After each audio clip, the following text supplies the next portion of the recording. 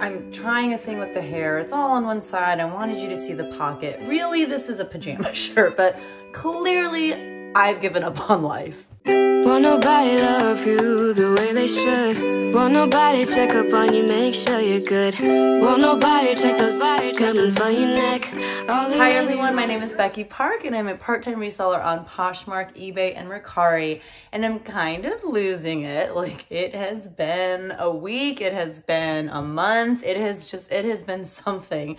But sales are pretty decent, so there is that. In my personal life, just to kind of catch you up to speed, my governor just announced that we are continuing our shelter in place until the end of April. So if it doesn't continue after that, we won't be going back to school until basically May. But who knows at this point, especially given the state that everything is in within our nation and, you know, obviously worldwide as well. So first and foremost, I do hope that all of you are staying home. I hope that all of you are staying safe and healthy and that you are staying as sane as I am in your own homes. It's been crazy. I am a full-time high school choir teacher and I feel like I have a pretty difficult job. Like, I feel like it's hard teaching where I teach and teaching the students that I teach. I teach in a pretty high poverty area. I think like more than 60% of my students receive free or reduced lunch. It's super diverse, all that kind of stuff. But being at home with two little ones, with like an almost 3-year-old and a 6-year-old, that is something else. Like, I would take my cussing, screaming, emotional high schoolers any day over this. Like, this is crazy. They are so much fun, do not get me wrong. I love being home with them, but it's also so hard. And I don't know how to advance their academic learning because I don't. Like, how many times should I say the ABCs with my almost 3-year-old? You know, like, I don't know. I don't know what I'm doing. I'm fairly certain that they're getting dumber and dumber by the minute, but homegirl's doing the best that she can. But you're not here to hear me ramble on about how I'm doing in quarantine or about, you know, what's going on with my hair. I just, like I said, I shoved it all over onto one side so that you can get this flash of red. But we're going to talk about my sales for the last week of March. And we're also going to talk about just how I did in the month of March in general, which I was actually a little bit surprised by. So let's get started. So on March 23rd, which was a Monday, I did not have any Poshmark sales, but I did have a handful of eBay sales. The first thing was this Fashion Nova Man floral striped button-up shirt in a size extra large. This sold for $9. He sent me an offer for $9 and I was more than happy to take it. He paid for shipping. I made $7.31 off of that shirt. I don't know where this man thinks he's going in this shirt. Like, I feel like the only suitable place to wear this shirt is clubbing. No, but like, are there any clubs open in the United States? I don't understand. I hope he's having a good time in this shirt. Like, I'm sure you guys, I'm like in the weirdest mood right now. I don't know what's going on. I'm sorry. I'm going to be like extra giggly and ridiculous. So you've been warned.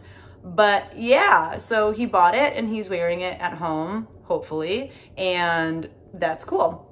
I got this in a recent haul that I did. I was at a Salvation Army, not in my town, but somewhere else for like 5.5 hours.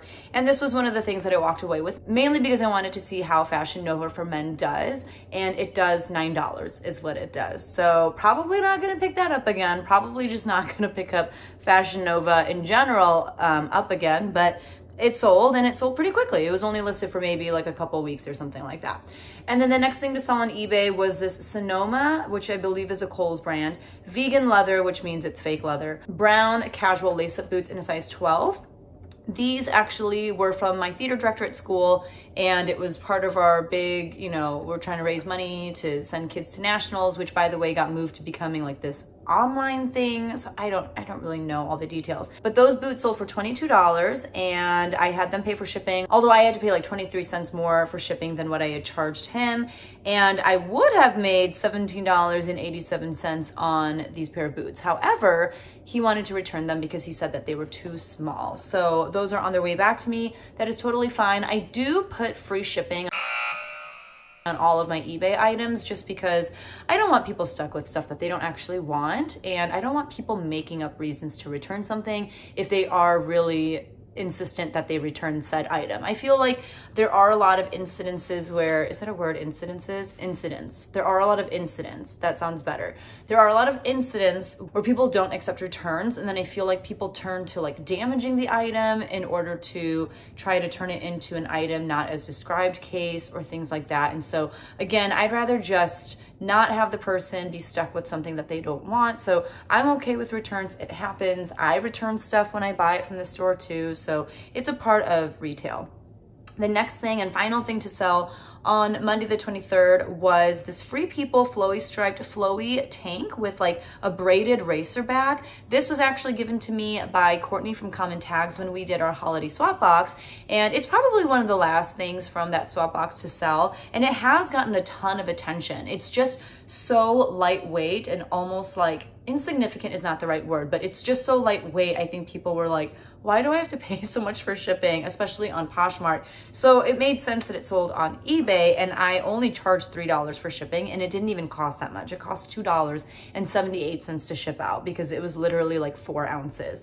But this sold for $14.90. That was an offer that I sent out.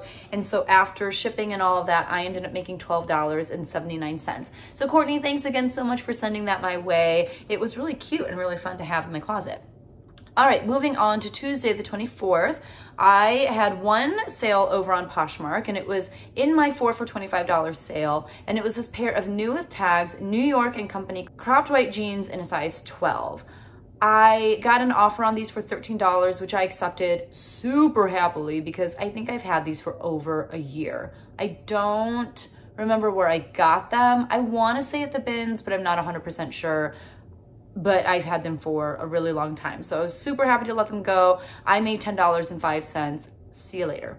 And then on eBay, I did have a couple sales. The first was this Hollister green polo shirt in a size small. This sold for $11.99, which I believe was an offer. I don't think that that was my original price. And I didn't send out offers to watchers on it because when I do, I end it in like a 90-cent amount because I want to know that it was as a result of me sending out offers to watchers. So someone must have sent me an offer of $11.99, which is cool. It did also sell via promoted listings, so I made $9.67. I recently bought like a huge lot of clothes off of a friend of mine. He had all of this stuff, and I just kind of went through it and calculated how much I thought I would make off of his stuff, and then offered him an amount for everything, and he was like more than happy to get anything for it because he was like, I was just gonna donate this stuff anyway. And so, we both win in that sense. So I've slowly been starting to sell off his stuff. It's a lot of more like super basic things like polo shirts and button-up shirts for men who, work in an office setting or anything like that. But getting like a big amount of inventory like that at once is really great. So I'm always on the hunt for, those kinds of opportunities. I actually have another friend of mine from church who is going to be dropping off a bunch of stuff on my front porch soon. And I'm really excited about his stuff because he said he's got like Patagonia, and he's just got a lot of really great stuff because he's like super into fashion. And he has recently lost a ton of weight, which is why he has all this stuff that he just can't wear anymore because it doesn't fit him. So again, make sure you tell people what you do. And then the last thing to sell on eBay on Tuesday the 24th was this pair of Loft Factory taupe chino shorts in a size 0. These I just had out to auction on eBay with the starting bid of $2.99. It got the one bid. I had them pay for shipping. I made $3.27 on that because I had them pay a little too much for shipping. But something that Hugo from Sell Quick Ship Quick said in their recent like ship with me video that really resonated with me, because I think sometimes, we as people who sell on eBay will give like a flat price that people need to pay for shipping. And sometimes it is a little over the amount that it costs to ship the item out. But Hugo in that video was like, yeah, but they're also paying for the supplies. And I was like, duh, like, yes, that makes so much sense, because when you are shipping stuff out, especially like sometimes they're shipping out these crazy things. Like in that video, they were shipping out this guitar that was signed by Dave Matthews Band and stuff like that. And like he spent like a crazy amount of time and supplies shipping that thing out because he wanted to make sure that it was safe and that nothing happened to it in transit, which makes sense.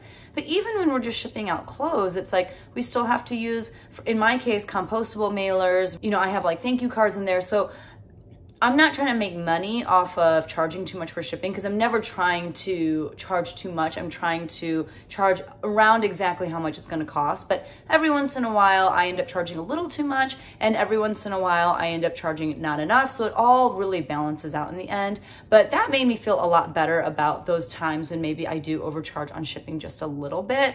That, okay, well, it's for the supplies. And I do also, like I said, make up for it later with the fact that I do undercharge sometimes as well. So anyway, that I ended up making $3.27 off of. So that's cool. And those, I don't remember where I got them. I want to say I got them for free from someone at church, because they are in her size and kind of in the same style as the other stuff that she's given me. So I'm pretty sure that that was given to me for free.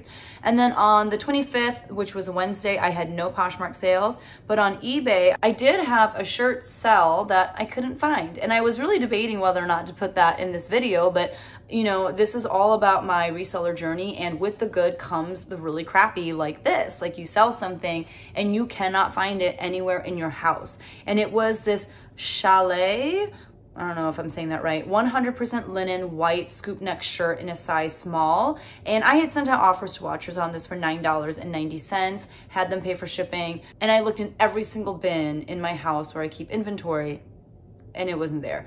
I have a feeling that I sent it to someone for free because I saw that they had liked it, and I just like added it to their bundle, and I just forgot to delete it from my Poshmark closet and eBay store when I did that. I don't know like how else it could have gone missing. So I messaged the buyer and I said, this is what happened. I can't find it. Do you want to replace it with something else? Like, I will let you replace it with something up to this dollar amount in my eBay store for the inconvenience, or we can just cancel. And she was like, let's just cancel. I just really wanted like a white linen shirt. And I was like, I totally get you. I'm so sorry. And I canceled the transaction. So again, like, I didn't have to share that with you because I'm sure that there are going to be some comments of people being like, well, you should keep better track of your inventory. You're right, I should. But I also wanted to, like I said, make sure that you know that this kind of stuff happens every once in a while. The next thing to sell on eBay was Sibelius 5, which is a musical notation software. I have actually used the software myself, not like the one that I sold, but the software in general. And I used it to notate out arrangements for like my a cappella groups, or to write little like exercises, like sight reading exercises for my classes, or to write out portions of my tests where I needed notes. I had a friend who used to teach music drop off like 3 bins of stuff that he had used as a music teacher that he just didn't need anymore because he wasn't teaching music anymore. Some of that stuff, like some of it was brand new instruments, things like recorders or like those shaker things. And I sent them into Amazon and they sold right away. And then some things were like books and sheet music and stuff like that. So this was in one of those bins, and I listed it probably a week ago, and it sold within a week because people are stuck at home, I guess, and maybe someone wanted to notate some music, so now they can. This sold for $19.99, which was my full asking price. I had them pay for shipping, and I ended up making $19.32 off of that, and that did ship media mail, which I didn't realize it would do that. So that was pretty exciting. That takes us to Thursday, March 26th. I did have one sale on Poshmark, and it was this pair of American Eagle Extreme Flex Slim Fit black jeans in a size 34. These sold for $20, and I made $16 off of those. I think I picked those up at the Plato's 90% off clearance sale, so they haven't been in my closet for too long, and they sold for a decent amount.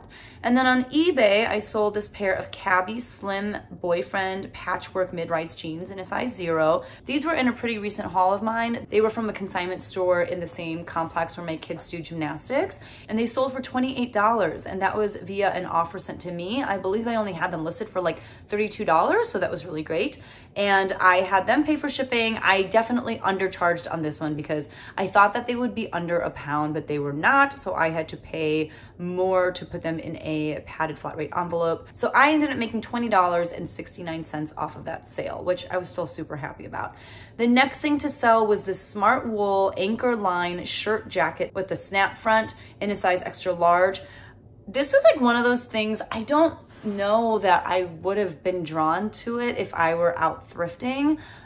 I don't get it. Like, I don't really get the aesthetic of this, but this actually belonged to a mother of one of my students, and she had donated it for the big silent auction that we were doing. And I had pulled a few things that I knew were just gonna be like too bulky to put in a lot or something like that. And she was like, this is really expensive. And when I bought it, it was like $300 or something like that. And I was like, oh, okay. So it sold for $65 pretty quickly, probably within the span of like 2 or 3 weeks. I was able to get it in a padded flat rate envelope. I did have them pay for shipping, so I ended up making $55.76 off of this. But that is gonna go to my theater program. And then on Friday the 27th, I only had one sale, and it was on Poshmark, and it was this pair of bullhead black joggers in a size small. These sold for $30, and I made $24 profit off of those. Those were, again, from that same thrift haul when I was at a Salvation Army for 5.5 hours. And I actually have 2 more pairs of these, also in a size small, but they are in like this brownish khaki color. So it was just really interesting that I found 3 of the same pairs of pants all at the same time. So they're probably all from the same person. I just don't know why he also had 2 in the same color, but not complaining. So that was a good sale. And then on Saturday the 28th, I had one sale on Poshmark, and it was this pair of Lululemon Run Speed shorts with a 4-way stretch in a size 4. These sold for $30, and I made $24 off of those. That was given to me for free by a friend at church. I think the same friend that gave me those Loft Factory taupe chino shorts. So $24 of pure profit. I am all about that. And then on eBay, my first sale was this Vince 100% silk black Georgette blouse in a size 8. It had this beautiful contrast trim to it. And I got it at a pop-up consignment sale that happens twice a year. So I have had this for like half of a year, which is a little bit longer than I thought I was going to have it. I probably had it overpriced a little bit, but I sent out offers to watchers on it on eBay for $29.90, which someone accepted. So I ended up making $26.71 after having them pay for shipping. And that like practically weighed nothing because, you know, it's a silk blouse. So it only cost me $2.78 to ship out. And then the last thing to sell on eBay was this pair of American Eagle plaid pull-on PJ pants in a size small. They sold for $14.99, which I think was my full asking price. And I had them pay for shipping. I made $13.19. That did also sell via promoted listings. And then on Sunday, the 29th, I sold this pair of new with tags Keen Targi 3 WP leather hiking boots in a size 7, and that's a men's 7. So these are a little bit on the smaller side for men. I think my dad wears a size 7 though. I got these retail arbitrage at a local store in my town that sells like outdoorsy type stuff. And so they sold for $89, which I was super happy with, and I made $71.20 off of those. And that was from someone sending me an offer. The next thing to sell was this pair of Day Trip Aries dark wash skinny jeans in a size 25 long. These also came from the same friend that gave me the Lululemon shorts and the Loft shorts. These, someone sent me an offer on for $12, which I was more than happy to accept. So I made $9.05. I don't know if you guys have a lot of good luck with brands like Day Trip. I think Day Trip is buckle, correct me if I'm wrong, but it's like some buckle jeans do really well, and then some it's like meh, whatever. The next thing to sell was the North Face green laptop backpack with like a camo print, and it was like the Recon backpack. It was really cool, and it had really hardly been used. It was from the same family who gave me that Smart Wool jacket, so they just had a lot of great brands that were like kind of these outdoorsy brands like Smart Wool and the North Face and all that kind of stuff. So this one, someone liked the item, and that day was a closet clear out day. So I sent her my closet clear out message, and I had asked her if I dropped the price from $38 to $32, if she would, you know, be okay with that, knowing that Poshmark would pay for a portion of the shipping. And she was like, what if we did 30? Like, this is for my son and he's going to help pay for it and blah, blah, blah. And I was like, okay, that sounds totally great. So I made $24 off of that backpack, which is going to go to my theater department. And then the last thing to sell on Poshmark was this pair of Old Navy olive green drawstring shorts. These were in my 4 for $25 sale. They were in a size 1, so it's like junior sizing. And same thing, like these I think were marked at $12 in my Poshmark closet. And like I said, they were in my 4 for $25 sale. I sent them a closet clear out message saying I can drop the price to $10 and Poshmark will pay for a portion of the shipping. Would you be interested in that? She said, yes, ma'am. So I made $7.05 off of those shorts, which were given to me for free. And then the last thing to sell was on eBay, and it was this Victoria's Secret's window pane pajama set in a size medium.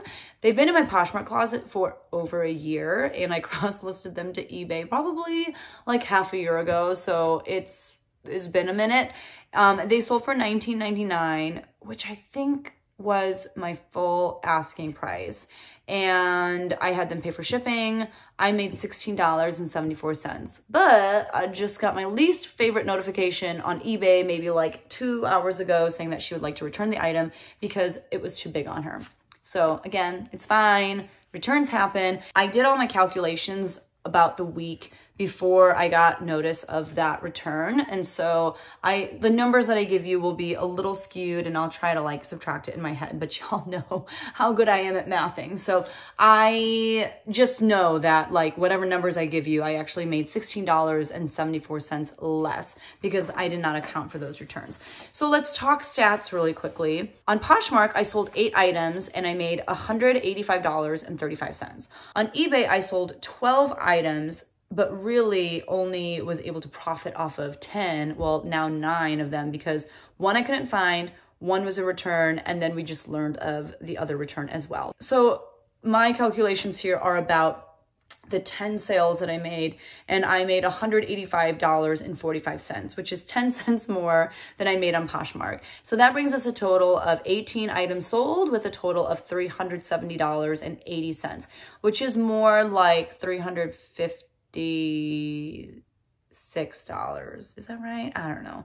Which is still so much better than I thought I would be doing this week, given how last week was not very good, and also given the fact that our nation is kind of in shambles right now. Like it's pretty rough. I'm not like an economics buff, but I know from reading enough news that it's pretty bad, and it's like the worst it's ever been in many ways. For example, unemployment is the highest that we've ever seen. Stocks are taking a huge hit. And this is not just in the United States. This is worldwide. Like worldwide, we are going through something crazy economically. So kind of the last thing I was expecting was for people to continue shopping on platforms like Poshmark and eBay, but people still need clothes and maybe they're just looking for better deals now. So maybe that's why they are turning to secondhand options like eBay and Poshmark. I don't know. And I know a lot of people have been asking and wondering, you know, do you get a lot more lowball offers?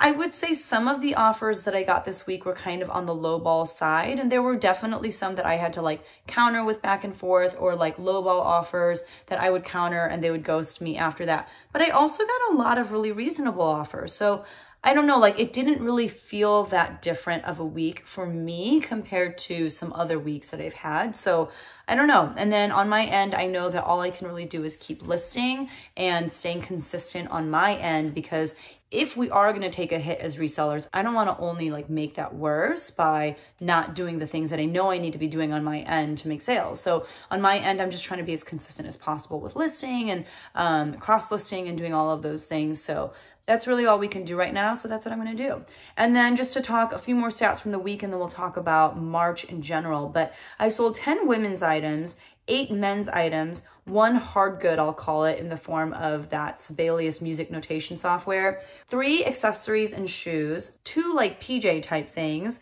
4 pairs of jeans, and 3 pairs of shorts. I thought the 4 pairs of jeans was actually pretty interesting because I don't feel like I sell that many jeans, but to sell 4 pairs in 1 week, that was interesting. And people are obviously shopping for shorts and stuff now. And I think that as a lot of people are stuck at home and they don't really have anywhere to go or anything to do, I think a lot more people are going outside and at least like going for walks and stuff and trying to just make sure that they're still being active and trying to, you know, be as healthy as they can be. be. My family goes out for a walk like basically every day that there's sun and every day that we won't freeze while we're out there.